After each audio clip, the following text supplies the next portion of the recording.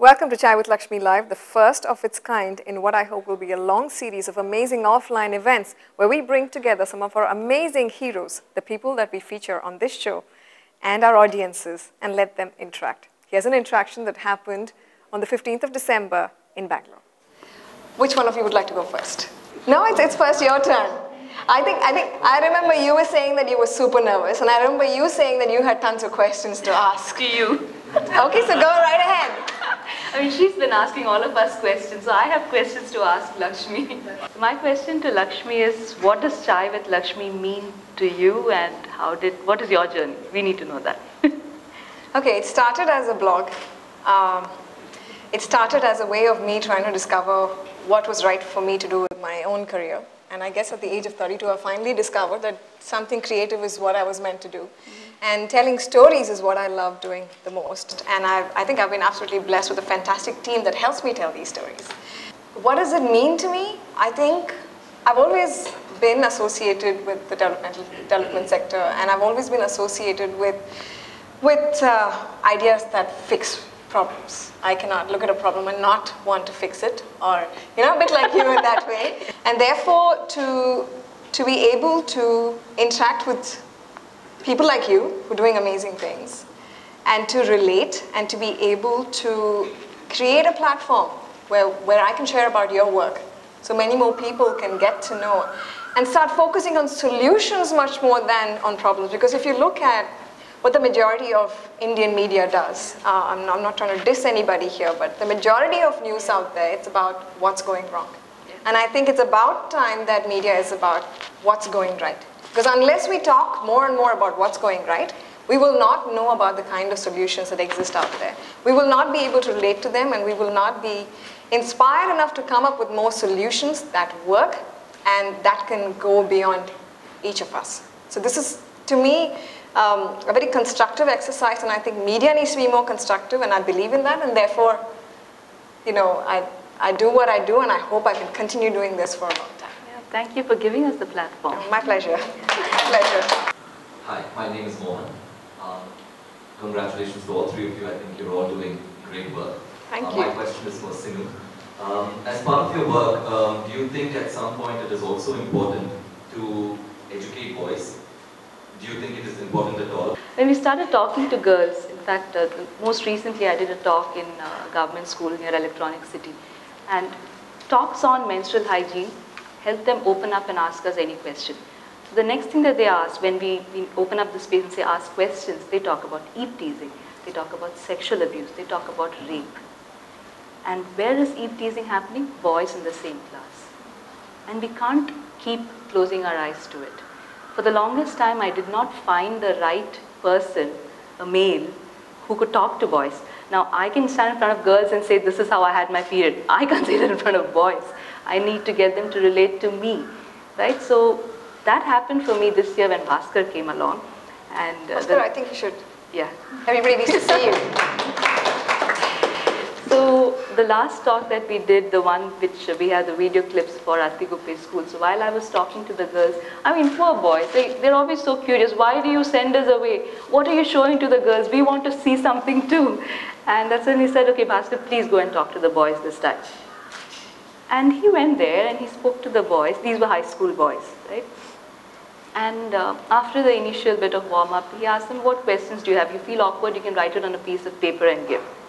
And they said, no, sir, we don't need to write on a piece of paper. We'll just talk to you. Just come outside the class. Because there was a teacher there and they were a little wary of talking. And we go outside, Bhaskar goes outside the class, and all the boys surround him. And they very happily admit that, sir, we've all seen the picture.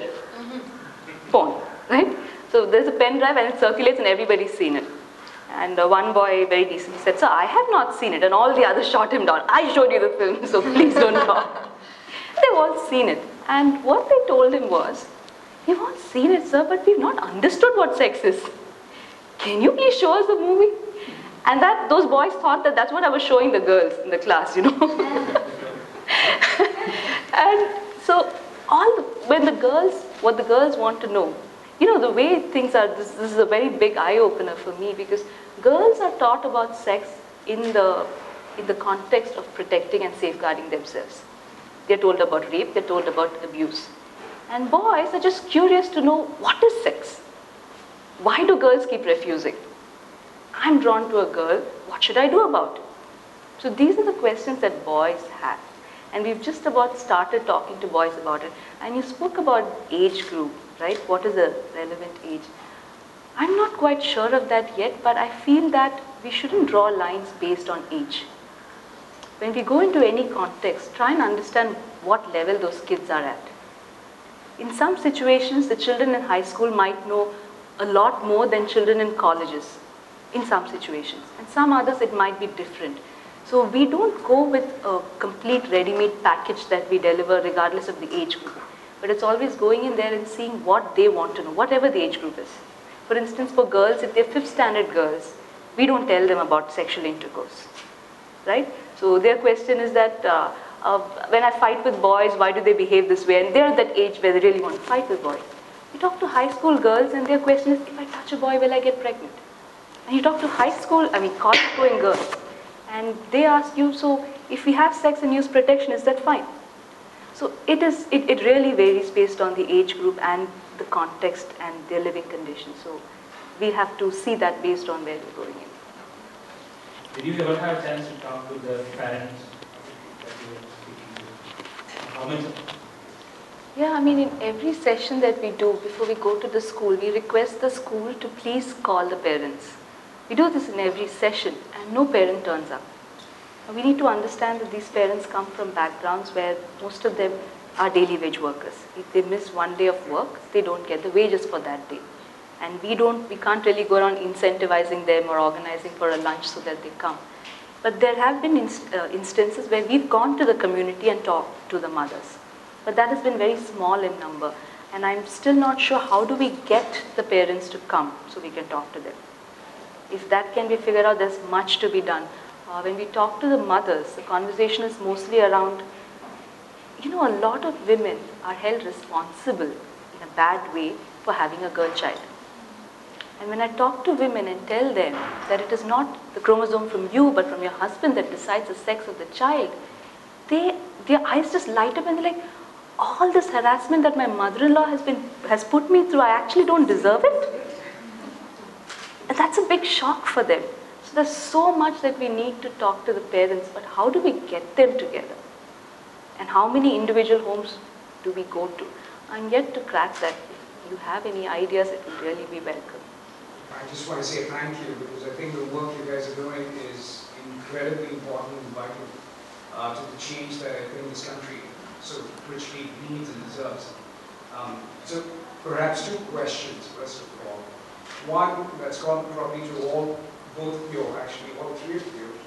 Have you thought about kind of the next step of taking what has been successful now maybe into the political arena and having a larger effect and a larger impact from kind of what you're doing today? And maybe Shubhendu, for you, in terms of, we normally kind of think of the decisions we make, these kinds of decisions that don't have such a huge economic value associated for an individual person. We tend to make some of these decisions based on immediate needs or prioritization needs. So in an area where water scarcity is going to become more and more important, how much more difficult do you think that trade-off is going to start becoming? So every tree holds 60,000 gallons of water. It puts 60,000 gallons water per year into the water cycle. So that's the kind of groundwater enhancement which happens with every single tree, and the kind of rates at which we plant, the impact is 30 times more compared to a monoculture of plantation. So that's huge. But at the same time, once you have a kind of collaboration with different bodies, whether it is some NGO which is working on, doing these studies of how by afforestation, how much water you have conserved, or by afforestation, what's the increase in biodiversity. These surveys we have tried to do it ourselves, but we are not experts in that. So again, there is a company in Bombay, the CEO is an Ashoka fellow. He is right now working in giving us star rating systems to everything we do. So whether it is the light bulb which we are using, or the kind of lawn which you are making, or a tree which you are planting or a forest which you are making, everything will have a star rating, and probably I'm quite sure that with the kind of work which we have with us, we are going to get a very higher rating in such ratings. So as and when these ratings keep coming in, or a carbon credit system or such systems, when they are introduced, if you have content, if the content is strong, which I'm sure that we have, you are going to go into the high value sector of the industry. When we started, we never had an idea whom to go and approach, because nobody in market is asking for afforestation to be done. Nobody knows. Most of us doesn't even know what afforestation is. First client we got was a furniture manufacturing company from Germany. To become sustainable, every tree they consume, they plant 10 trees and issue a certificate to their customers. So such were the models which we had to develop to go ahead and market and do what we always wanted to do, which is making forest. So the answer is, of course, we have to shake hands with the government, with bigger organizations, with the rating institutions. But it has to happen at a pace at which telecom industry has progressed, or IT industry has progressed. So maybe we can have a wing like environmental enhancement industry, or this should be looked as a proper industry and not just something with which has anything to do with social service, or whoever makes forest is doing just because he has a good heart, not because he wants to do it professionally. He wants to earn a livelihood out of planting trees. The moment we start looking at it as an industry, I think all the changes which you expect are going to happen. I think I'd like to answer the question on my own front very quickly. I see all three of us as ants, as little ants. We see problems and we go out there and we want to do things, and we are doers. And it's hard for us sometimes to pull back, change our own mindsets, and look at tackling issues at the level of politics, at the level of national leadership. I think there's a huge mind shift required, and maybe over the next decade or so, I will find the courage in me and the strength to make that shift. I don't know, because I think running for government is a very different deal to working at the grassroots and fixing things. And maybe also there's a lot of skepticism over going that route instead of being the doers, being the ants. I think that very ordinary people like me can do extraordinary things if they're willing to take some responsibility for it. And you don't need a lot of money, you don't need a lot of influence, you need to be willing. With anything that I take up, I might start very small. There was one girl who came to me and I got to know that there was one girl dropping out. But my thinking has always been, what about the others? I can't put my arms around a bunch of children and say, these are mine and I will help them, and I don't know about the others. And it's not just this country, it's humanity in general. And I have a natural tendency to think that way. So everything that I think, if you look at the way the Menstrual Hygiene Project has progressed, from my own personal inhibitions to that of an experience of one child, to that of 6,000 children, to the state and beyond.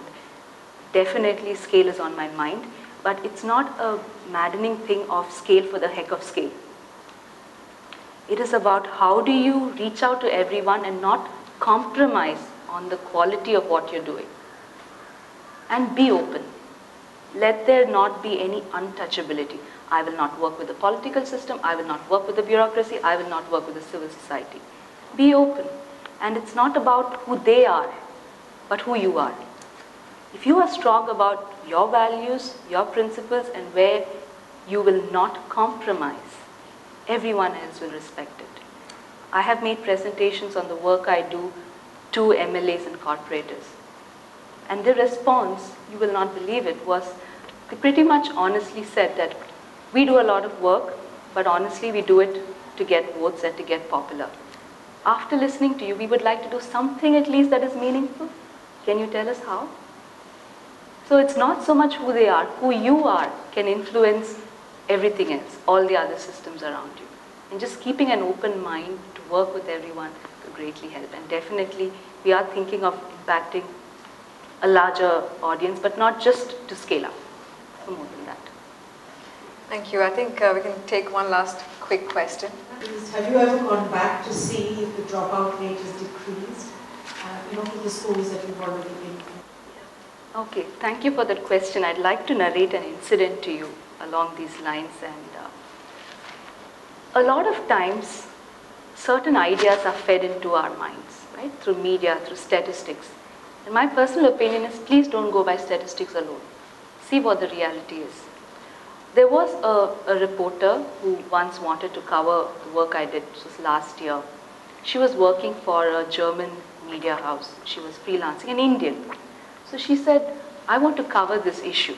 And I said, fine, come with me to a village and we'll do the talks, we'll go to the community, we'll talk to them.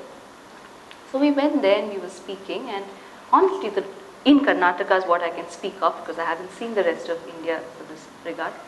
The dropout rates as such aren't that high, but in fact, there are more girls joining schools than boys. Boys drop out, get into other activities and stop coming to school. And these days, it's the girls who are being encouraged to study and they actually complete. What actually happens is that they remain absent a few days from school during their period. And personally, I think this is fine. I don't think that's that big a deal as we are making it out to be. If there isn't a proper toilet in the school, now we say that she has to change once in 6 hours. Most of them wear cloth. Can you expect them to go to a school toilet and wash the cloth there? The first time they get their period, they're experiencing intense cramps and pain.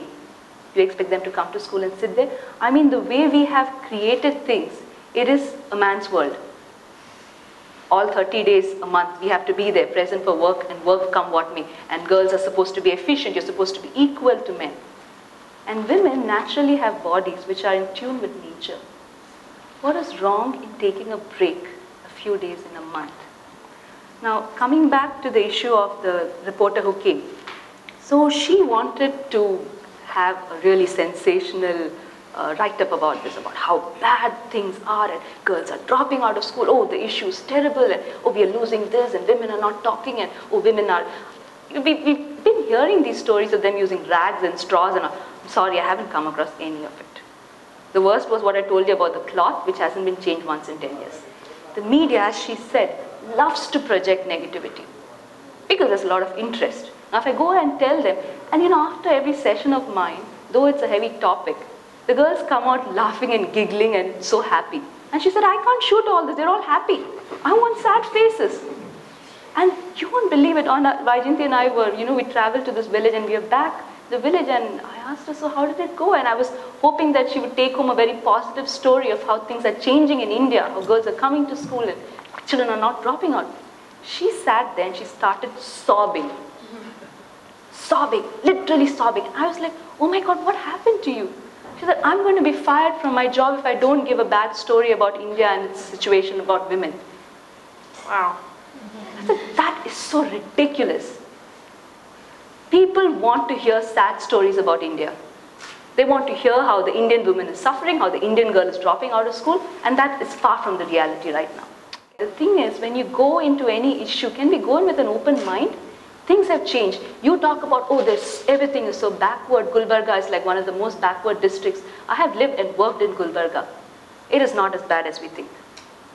And the government, the NRHM, is doing a fantastic job. It is time we appreciate it. It is time we recognize it. And stop sitting here and just pointing fingers at the government and everything that's not happening. Things are changing. And before we make a statement about how bad it is, I would suggest please go and do a reality check. See it for yourself.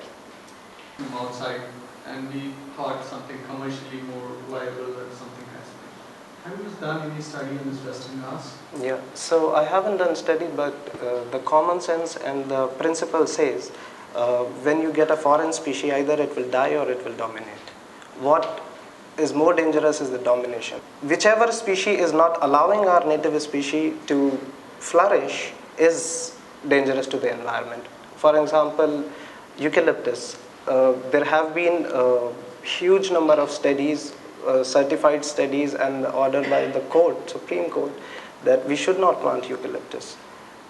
This was one of the species which was 20 years ago being promoted by Forest Department. And where does it come from? Australia. I think natural regeneration is the most cost effective, and the most environmental enhancing thing which can happen. Rather than having a lawn which takes so much water, so much chemical to simply get maintained, if you just leave it for 1 week, it will die naturally, and again you have to replace the grass. If you have a natural forest, you don't even have to think about maintaining it. It will sustain on its own.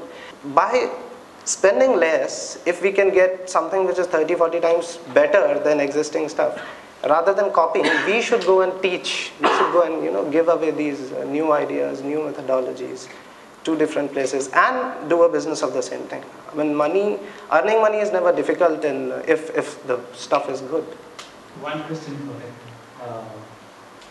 What percentage of your clientele are youngsters? Probably 40 or below. The reason is most of the young people don't own much of land. Any plantation we do, any afforestation project we do, on the day of plantation we just keep an open invite and call everyone. Whoever can come with us, plant saplings. And that can be From a 5-year-old to an 80-year-old. So the youngest is 2.5 years old, and the very next day a 92-year-old person. So people who are paying money, those customers may come from an age group of 45 plus, but number of people we are working with is always like 80% of people whom we are working with are, our whole team is below 30, including me. So most of the young people are ready to get their hands dirty and do something. But yes, because you need land to make a forest, which always it belongs to somebody who has earned enough money to buy land and have a forest. And at the same time, if it is a corporate, the decision making is always done by the top guys. But again, the teams with whom we are directly working at corporate level, they are also 20 to 30-year-old people. It has never happened that we, on a person-to-person scale, work with a 50-year-old person.